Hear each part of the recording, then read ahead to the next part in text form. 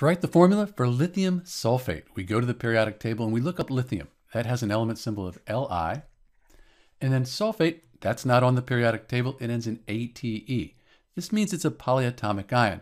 And you probably should memorize the sulfate ion. It's SO4 2-.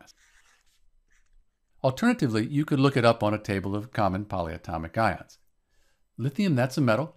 And the sulfate, that's made up of a group of nonmetals. So we have a metal and nonmetals. This is an ionic compound. We need to think about the charges on the lithium and the sulfate here. Lithium's in group 1 on the periodic table. It has a 1+ charge. And then the sulfate, we said that's 2-. So these should add up to 0. They should have a net charge of 0, which right now they don't.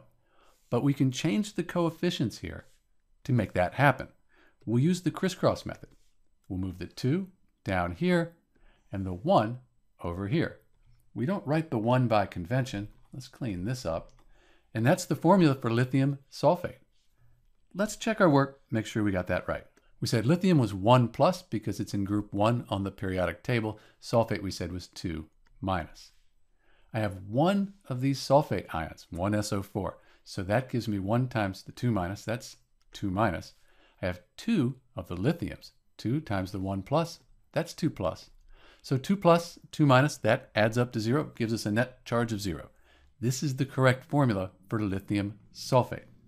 Let's clean it up. And that's it, lithium sulfate, Li2SO4. This is Dr. B, and thanks for watching.